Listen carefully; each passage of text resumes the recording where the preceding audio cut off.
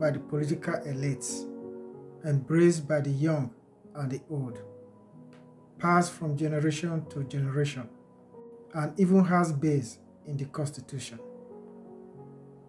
This explains the assumption that conflicts in Nigeria is motivated by ethnic competition. Nigerians must ask, how did we get here? What and who are responsible?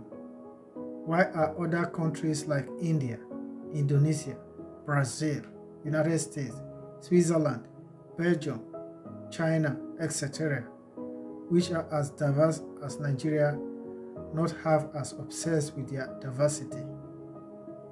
The ethnic diversity of Nigeria has more or less been a threat rather than a source of national pride and development, as countries above have experienced.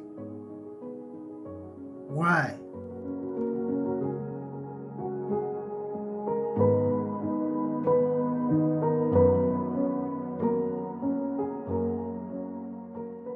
Ethnicity had played manifesting roles in Nigerian politics since the pre-colonial era, and is arguably one of the important causes of conflict and an overall obstacle to economic development of the country.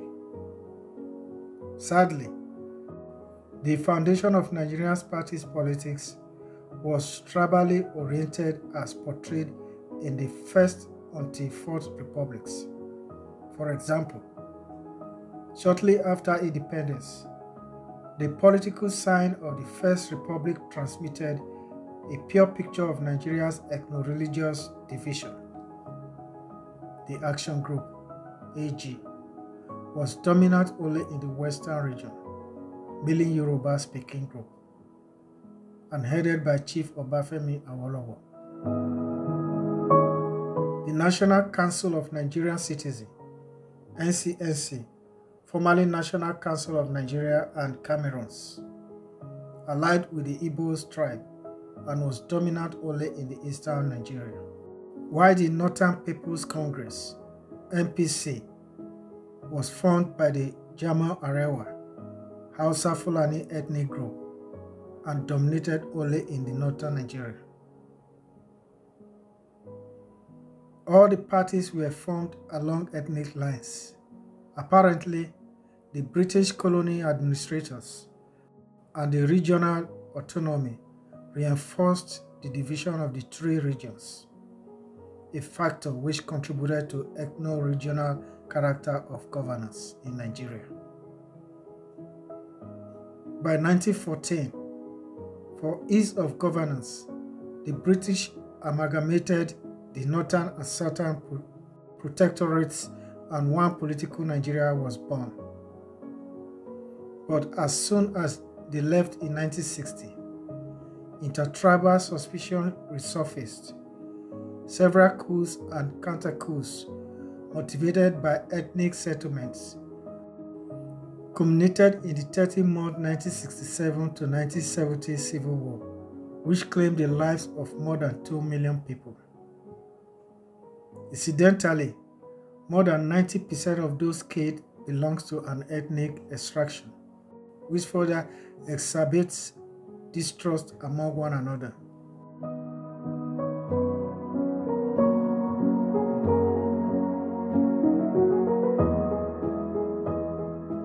According to the report of the National Opinion Survey of International Foundation for Electoral Systems, IFAS, Washington, D.C., an independent survey of public opinion in Nigeria states ethnicity as the strongest type of identity among Nigerian sampling, 48.2%, as compared to 28.4% occupational identities, while 21% identify themselves with a religion. This is more or less a confirmation of the obvious. The correlation between ethnicity and the electorate is identified on aggregate, and this shows that an electorate have tendency to concentrate his or her vote along discernible ethnic lines, The 2011 general elections in Nigeria gave a clearer view. The outcome of the presidential election shows a pattern of vote that was deeply ethnic and religion-oriented. Both candidates had more than 95% of the votes casted in their regions.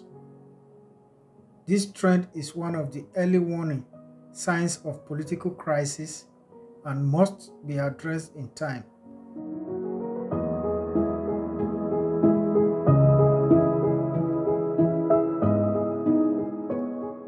Several analysts have argued that the political behavior of some Nigerians is influenced heavily by the hyperbolic assumption that one's destiny is intrinsically and inclusively linked with one's ethnic, linguistic, and religious identities.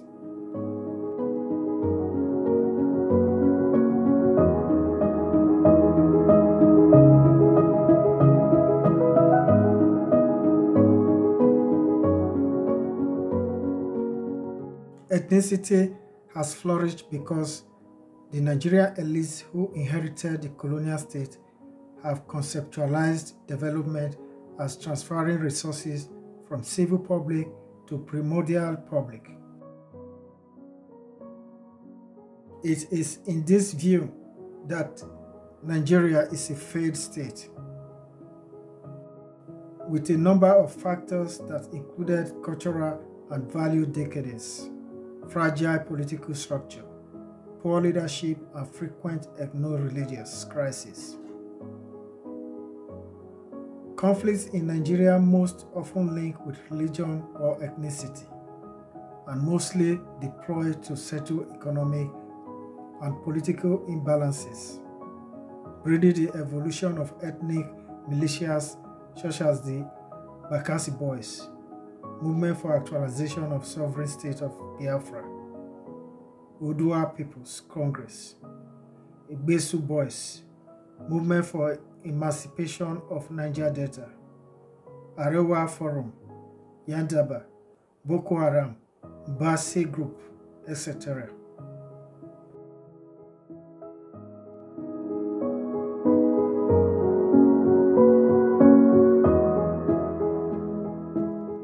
The impacts of ethnicity include inability to fight corruption. There is a tradition in Nigeria that forbids citizens from exposing or prosecuting fellow tribesmen for corrupt practices. Corrupt tendencies are exhibited and laws violated. Yet, such individuals invoke ethnic sentiment to get away from or prevent prosecution.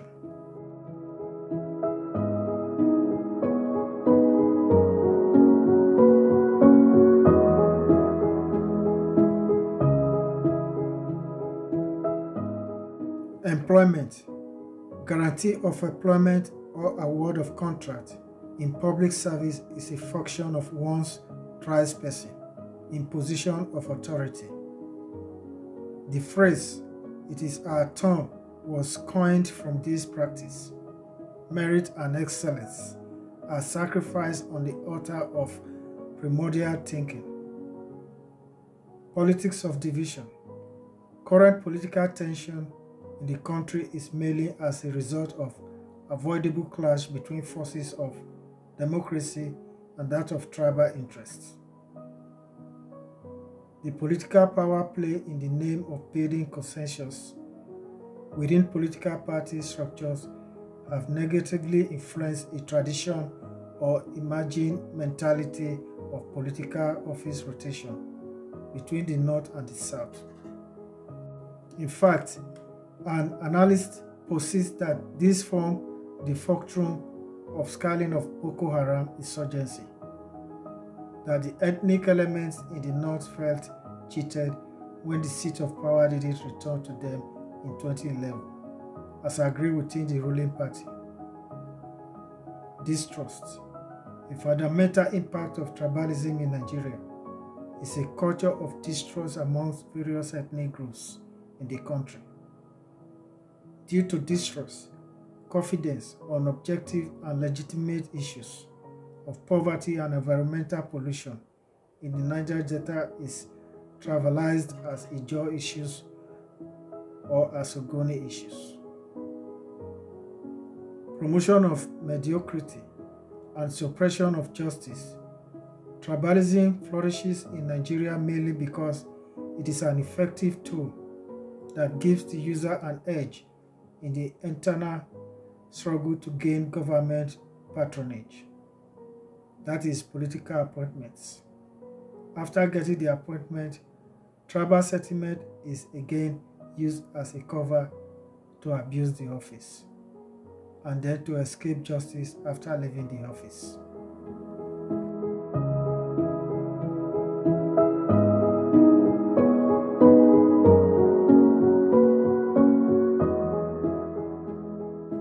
Tribalism and politics are scarcely separable in Nigeria.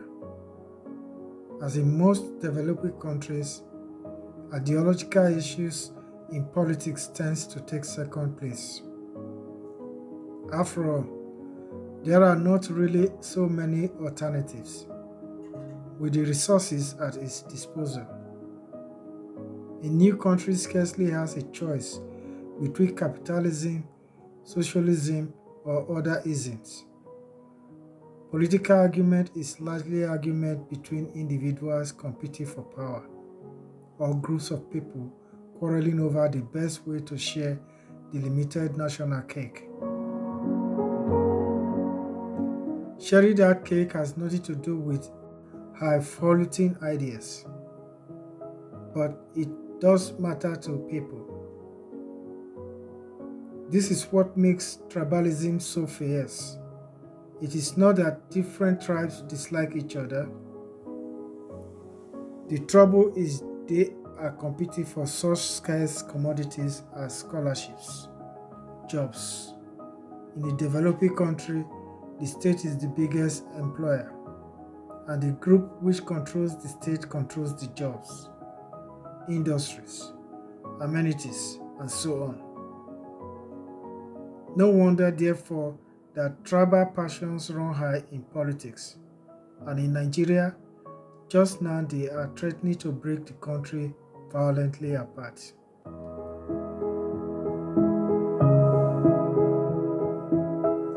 Tribalism is a pejorative word among Africans, no less than among their European critics.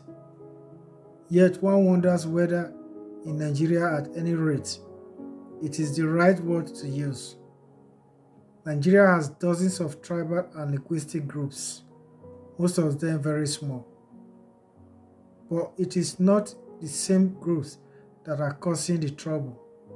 It is the rivalry of three big groups: the Hausa of the north, the Igbo of the east, and the Yoruba of the west. These groups are important enough in themselves to be called nations. Certainly, they have all the common attributes of nations: a common language, a common history, and a common way of life. They are not only nations, but large nations, much bigger than many an independent state in Africa today. The Hausa Fulani number approximately 20 million in northern Nigeria alone. Even if that figure is an official exaggeration, there are another million in the neighboring Niger Republic, and there are others in northern Ghana. The BBC Hausa service receives listeners, letters from 21 countries. The Yoruba of the western region are officially 10 million. They also spill over into Dahomey and into the northern region. The Igbo account for well over half the population of the eastern region, officially given as 12 million.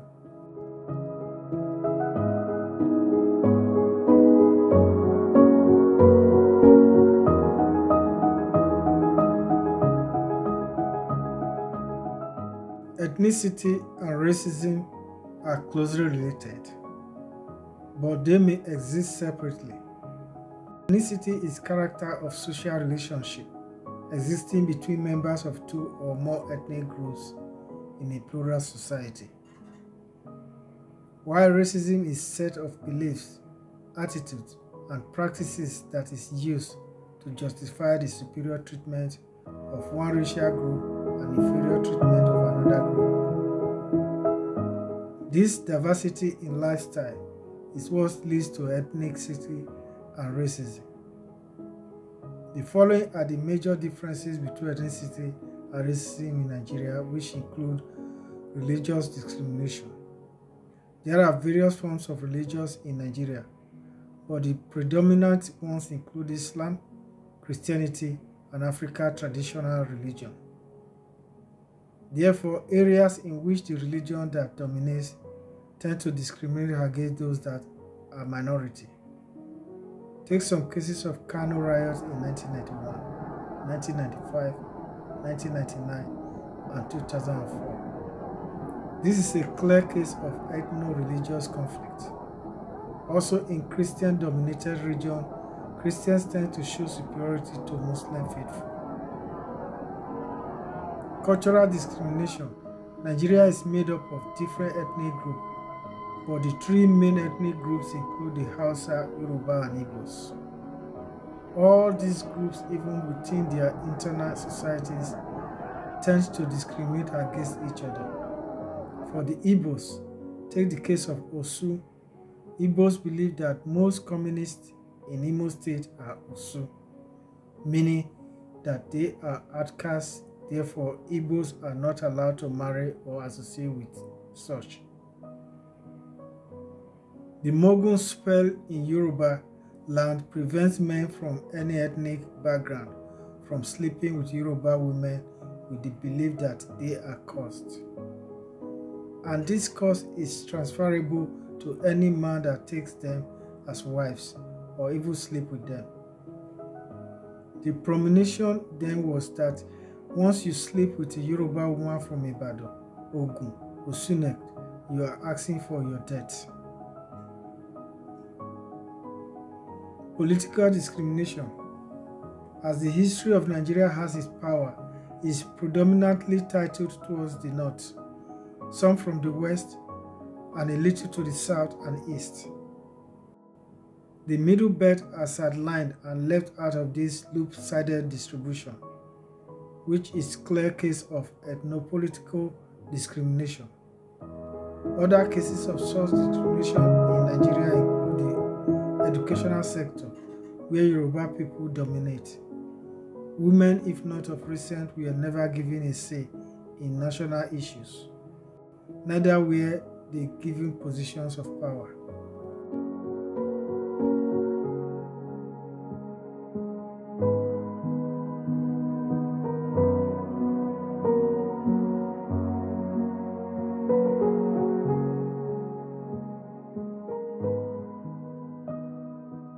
Tribalism or ethnicity has been the cankerworm disturbing the vegetables of Nigeria unity. If indeed Nigeria oneness is non-negotiable, then serious attention should be given to this matter. There have been serious debates on whether Nigeria should disintegrate or even restructure. But whether or not Nigeria restructure, tribalism is a big problem that needs to be reviewed. Tribalism is a political anomaly that characterized by parts of a group of people organized, advocating and segregating from the rest of the group. It is largely a behavioral defunct where people are more loyal to their tribes than to their country or other social groups. In Nigeria, the most populous black nation, there is a massive representation of tribal groups, mostly connected by language or sometimes religion. Nigeria accommodates over 500 languages and 3 major religions. It is, however, indicative of their bias every individual is. Everyone is either ethnic or religious biased, and such bias is reflective in their daily conversations, debates, and national topics. Nigeria will align and create special forces to push their respective agendas. The Niger Delta militants in the south, Biafra, Mossab, IPOB in the east, OPC in the west, and Arewa in the north. Every one of them fighting for legitimate supremacy of power.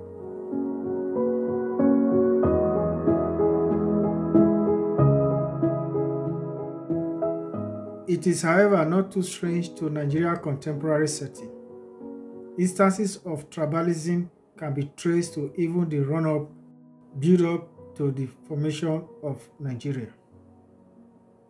Remember the story of how the British ruled Nigeria with separate ideology. Remember the activities of Nigeria's founder fathers before the independence. Political parties built on ethnic divides. Those were, in fact, the nurseries of Nigeria's present-day situations. It only grew on Nigeria into an epidemic. Tribalism has officially dominated Nigeria's political thinking and philosophy as a nation. Tribalism is now a way of life. It fueled the 1967 Civil War. It crashed Nigeria's system and it still is not done yet. This is the reason why Nigeria will hardly ever have a successful revolution or protest. An Hausa man will less want to associate it with an Igbo-led movement and vice versa. Not because it is not viable, but because of the ethnic intolerance. It would have been better if this happening yield productive results to Nigeria development. But it rather dampens and stalls Nigerian progress. One will begin to wonder how countries like America, Brazil, Belgium, and even Indonesia, with a larger conglomeration of tribes, are flourishing and progressing economically. According to the British Lords, Nigeria was amalgamated in 1914 for ease of governance. It's so sad how the predicted ease has become hardship in reverse. Since 1914, the nation has been witnessing a series of ups and downs not too distant from tribal wars. According to reports, about 50% of Nigerians, or even more, will identify themselves first with their ethnic groups first before Nigeria. It is as bad as parents bearing their children from marrying outside their tribe. There is free non-integration across boundaries. This has made some analysts begin to question if truly a nation ever existed. Tribalism also mitigates the effects of the fight against corruption, even with the president hell-bent on fighting the anti-graft war. The presence of the bigger worm, tribalism, is bound to stop him. Nigeria tribalized corruption cases in court and on the media. Politically, it divides Nigerian mission. Nigeria know what transpires in Nigerians' elections. Nigerians know how Nigerians vote and support their tribesmen into power without meeting the conditions. In all, one will categorically say that ethnicity is the beginning and the end of Nigerians' real problems.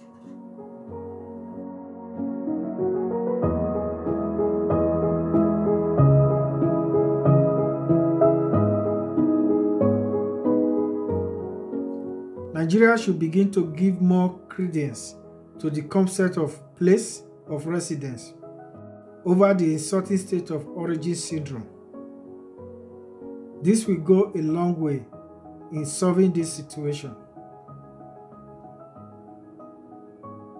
Nigeria can confidently say without any form of provocation that my name is Dan Fulani Chidozie. I am from Osun State. Finally, the Constitution as well should be looked into to amend some tribalistic terms and notions inherent inside of it.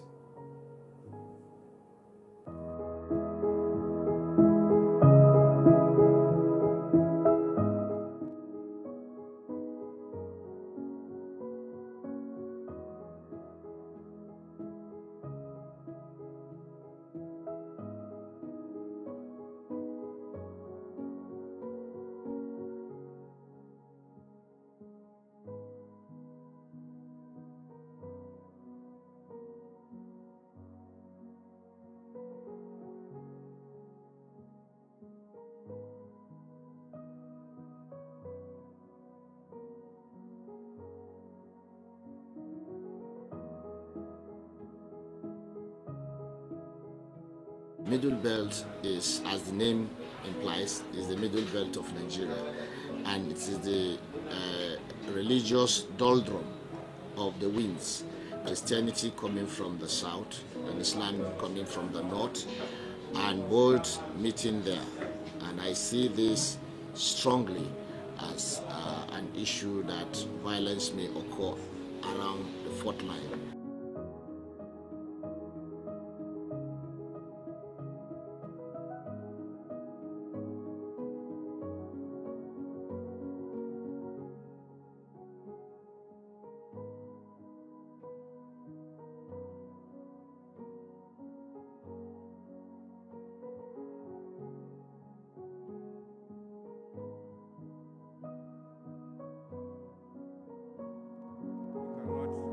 Just say the immediate result of the violence is either in the religious aspect.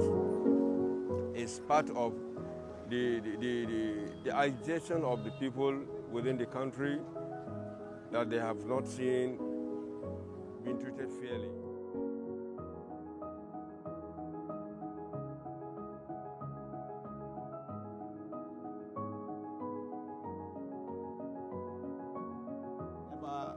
We go for a meeting and there's also emirate. The emir normally tell people to learn how to live in peace with one another, and then try to see that a job is being created, and then wherever there is chance for our people to be absorbed, we should try and do it.